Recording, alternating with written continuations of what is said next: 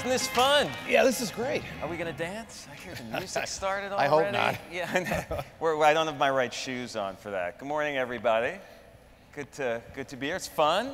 Fun to be here this morning. Be in a place of intelligence.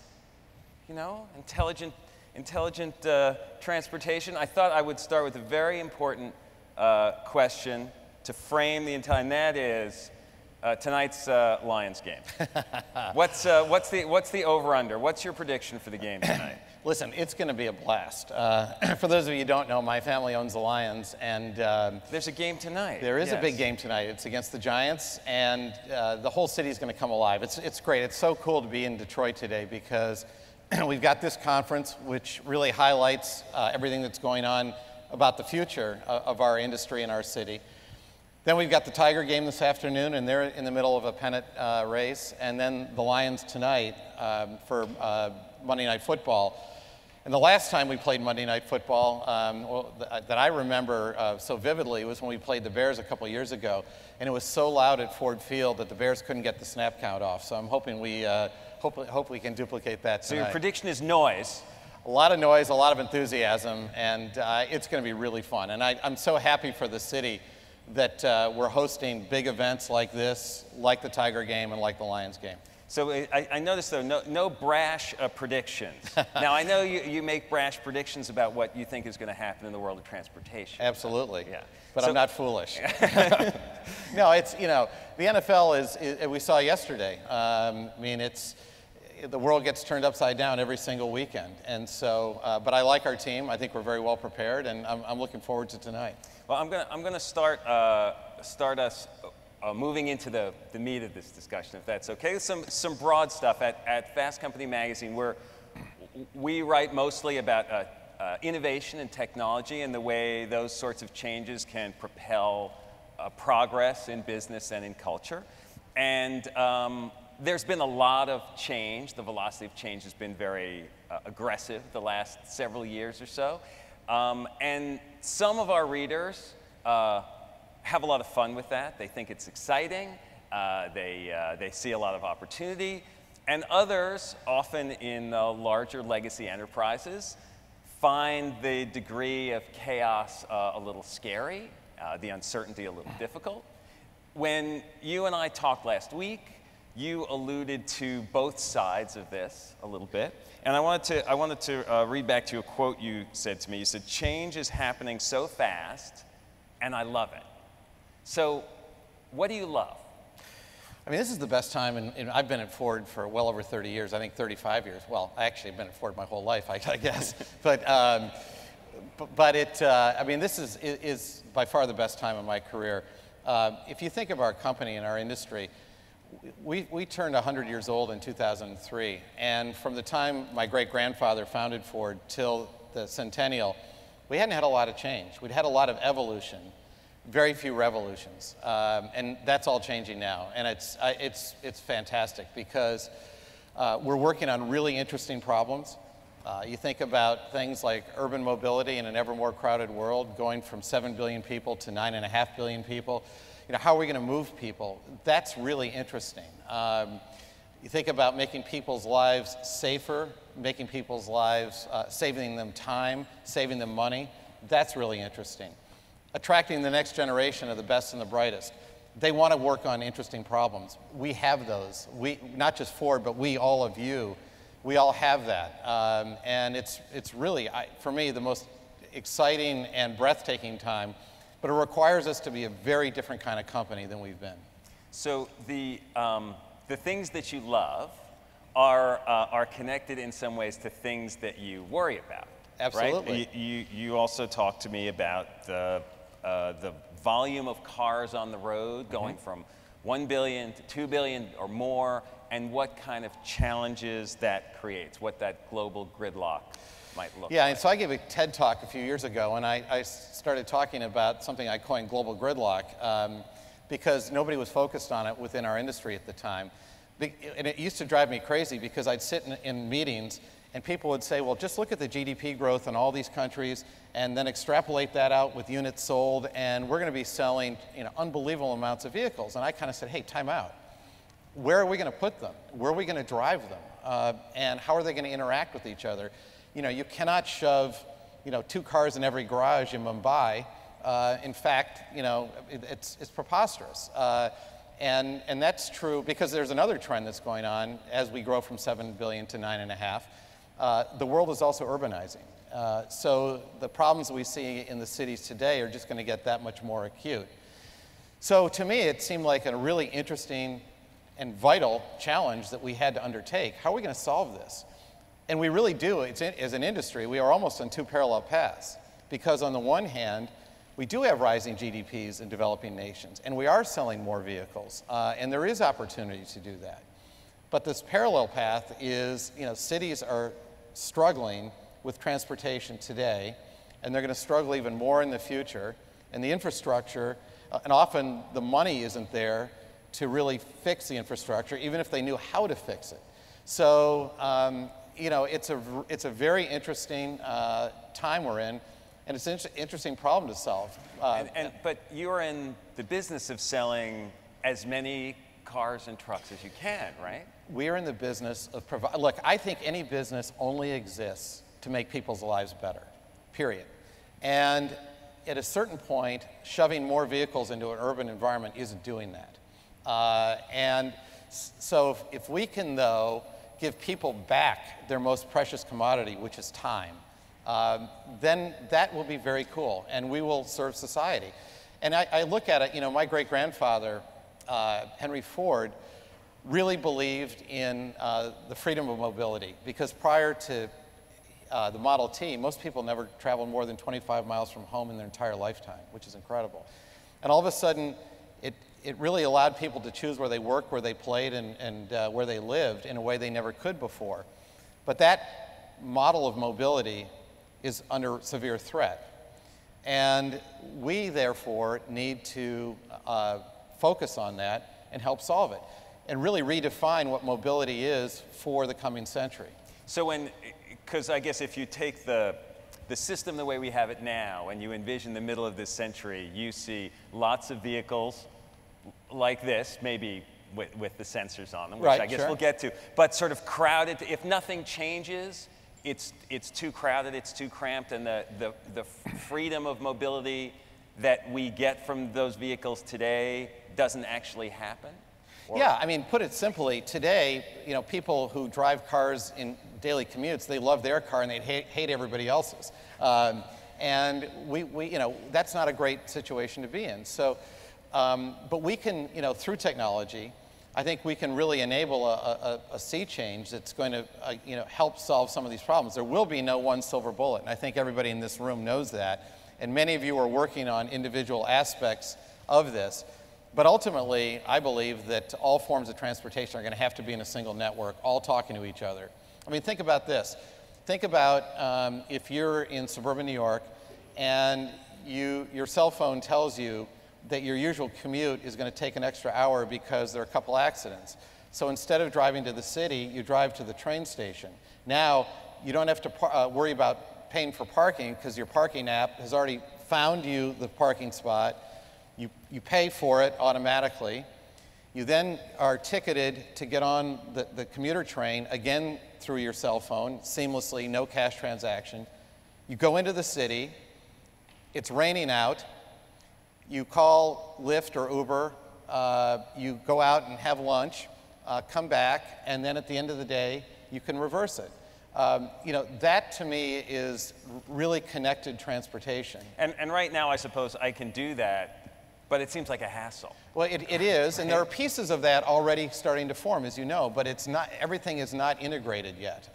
And I believe that not only will it happen, it has to happen. So do you feel like the solutions, like the pieces of the solutions, we already have the technology for them? Well, we have a lot of that. I mean, we do. I mean, you know, whether it's vehicle to vehicle, vehicle to infrastructure, a lot of the apps that are being developed by companies in this room, you know, a lot of those pieces are there, but it's not all there. I mean, autonomous driving. There's still pieces that have to be developed, that have to be ready for prime time, that aren't quite ready yet. But I believe it's going to happen, and all this will become seamless. Now, I know another automaker here in town made an announcement yesterday about autonomous vehicle that was focused more on the safety that could provide to drivers. You're talking about it. I'm not saying you're downplaying the safety, but you see another or a larger purpose behind it? Well, yeah, I mean, there are multiple layers to all of this. I mean, first of all, you know, safety is a big deal, obviously. If we can make people's lives safer, then that's really important. And a lot of the autonomous features we'll start to see going into the vehicles. You know, people always ask me, when are we going to have autonomous driving? And my answer is, by the time we actually get to that final step of full autonomy, it won't feel like such a big deal because so many of the features will already be coming in. And those will be very much safety enhancements. We're doing it, other OEMs are doing it, and that's important. But then it's also important not that only that the vehicle can have autonomous features, but the vehicle has to be in communication with other forms of transportation as well. So we really do get on a seamless network of transportation, a car being one piece of that element.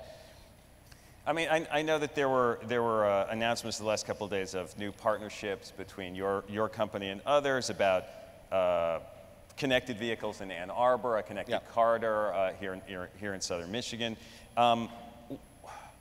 Is there a specific goal? Like, what does success look like for programs like that? Well, you know, a lot of this is just about getting everybody on the same page. Okay. And we, Ford, have a number of mobility experiments going with partners around the world, which we haven't announced yet, but we'll be announcing soon.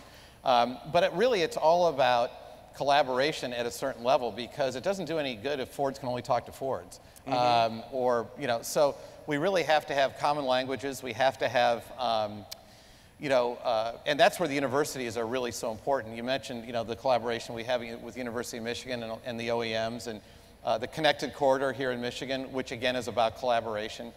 And, we, the OEMs, fight each other tooth and nail every day in the marketplace.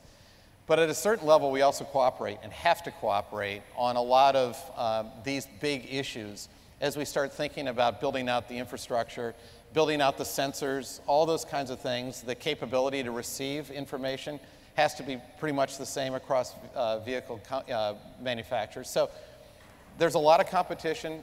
There's also a lot of collaboration, and it has to be that way. And when I read and I try to understand what these connected corridors and the way all the vehicles will talk to each other really means, it sounds like there's a lot of data about me driving that the road's going to know, other people are going to know, other cars are going to know. What's the privacy policy around this? Can I opt out of being part of a connected system? I think that's always a big issue as we enter this new world that we're all in here in this room. Privacy is a big deal, and we believe at Ford that opting in is important, and so that people do have that comfort. And so this is something that we're working through as we work through this, and we're working it through with a lot of the companies and institutions that are here. But I do, yes, opting in and opting out, I think, is very important. I mean, and by the way, a lot of this really cool technology that this audience, I think, really is interested in, it kind of freaks some people out. And some people, they hear autonomous driving and they say, oh my God, I never want to get into that vehicle. Other people say, I don't want my car talking to other cars. I mean, that's terrible. So we have to do this thoughtfully, because there are early adopters for all these technologies, and I suspect this room is filled with early adopters. But we also have another reality in that we have an aging population, and that may not be as tech savvy, and we need to make it okay for them too. Mm-hmm. And so again, that's why it's also important for levels of opt-in, because some people just simply cannot and don't want to get comfortable with the kind of technology that gets me excited and you excited. And we have to recognize that. I mean, we make vehicles for everyone of every age and every driving experience. And we can't leave some people behind because we load up too much technology. And frankly, you know, we already see that sometimes where people come into our dealerships and say, I just want the radio to work. And I don't know how to do any of the rest of this stuff. And so you know, part of our job collectively in this room is to make it easy and seamless for those people so that they're not afraid of technology. And to make, I guess, the new technology that's in the vehicle protected enough so that you can do more in the vehicle, but the vehicle protects you from being distracted from from your driving. I mean, these are... No, agreed, and these are all big issues. The more autonomous my vehicle, the more I can text, right? True. We hope, and by the way, I saw just... I saw an accident yesterday yes. that a guy passed me on the road texting and hit a tree. I mean, it was awful to see, and he thankfully was fine. But yeah, I mean, right now, you got to have eyes on the road, hands on the wheel, and it's going to be that way for a while. Even as we start putting in a lot of these features that will assist you, the driver still has to be vigilant and in control. I mean, is your ultimate vision that autonomous vehicles from Ford will be like Google's driverless car, where you can engage something and it'll just take you there, and you can text and you can watch you know, movies? it's one thing to do. It's one thing to do it in a controlled environment, and I think, you know, this vehicle can do that. Other vehicles can do it. You know, you mentioned Google, and we're all working on that. But it's very different to put it in an uncontrolled environment that isn't well mapped, that has, you know, severe weather, and, you know, we have to make very sure that under every possible condition, and that our vehicles can truly do that. And until we are that sure, we're going to have the driver in control, assisted by a lot of these autonomous features, which will get proven out over time. And so ultimately, you know, autonomous driving, pure autonomous driving, when we get there, won't seem like such a big deal because people will already be familiar with so many of the features. So as between autonomous driving and sensors on the roads and all of these other new changes that will create intelligent systems, it's a lot of money that's going to cost to get us to this world. Hey, there are a lot of entrepreneurs who are going to make a lot of money. You know, so who pays for this, though? I mean, is it entrepreneurs? Is it users, people who buy cars? Is it government? Like, where industry? Where does this come from? Well, the answer is yes to all of that. You know, and I think that's not unusual. You're going to have governments helping with infrastructure issues. You're going to have companies like ours spending a ton of money on R&D and proving it out. You will have a lot of collaboration between young companies, established companies, and universities, and that's already happening, and government entities all coming together. And then entrepreneurs. You know, I formed my own venture capital fund with my partners 5 years ago because I could see this trend coming. And it was, to me, very clear where this industry had to head. 5 years ago, I don't think it was clear to a lot of people. So we formed this VC partly to get comfortable with all this technology. And it's been really interesting. And it's been very, for me, really, really fun to come into contact with so many incredibly bright young entrepreneurs who are doing some awesome stuff in this space. And that really is our future. You know, one of the things that we realized at Ford, that I realized early on, is we don't have to be, nor should we be, the inventor of this technology. We can be on pieces of it, but we don't have to be. But what we have to be is a really nimble integrator of technology. And that means we have to be able to work with companies. You know, you look at our industry. Traditionally, our industry has not worked well with smaller companies. You know, we work with big tier 1 suppliers that provide us axles and engines and engine parts and those kinds of things. And that's great, and those are still doing that.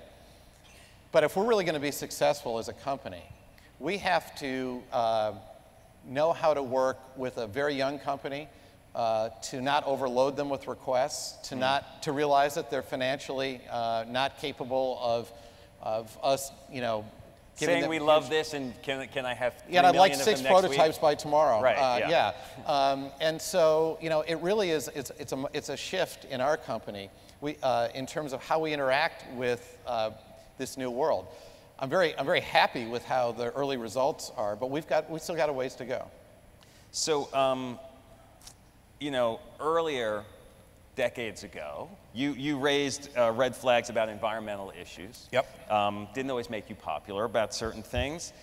With all of these vehicles that are going to be on the road over the next several decades, is the environmental issue more pressing than the traffic and crowding issue, or do you feel like we've sort of solved the zero emission problem? Where do those things weigh That's really out? interesting. Well, you point out, you know, I was an environmentalist when I joined Ford and was roundly castigated by everybody.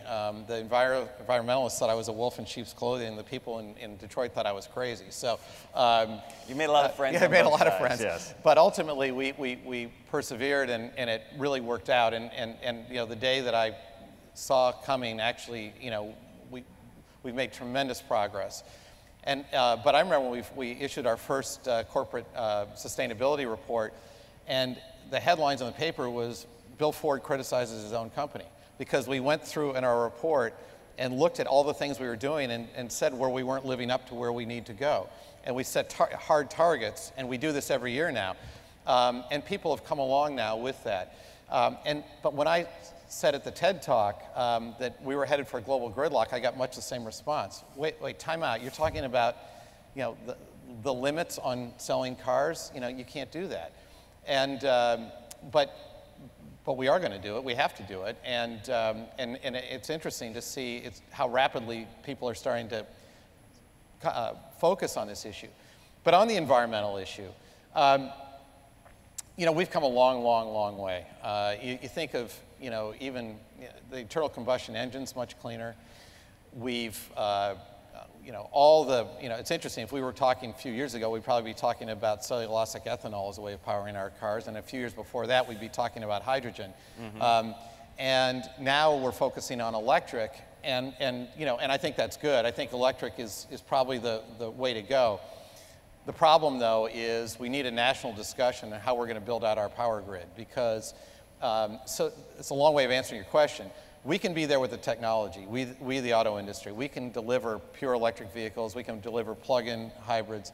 But if we're, you know, coal-powered power plants are being built to fire up our electric vehicles, then that's probably not the greatest solution. So we've got to have a national discussion in terms of what we want our grid to look like, how we're going to power it.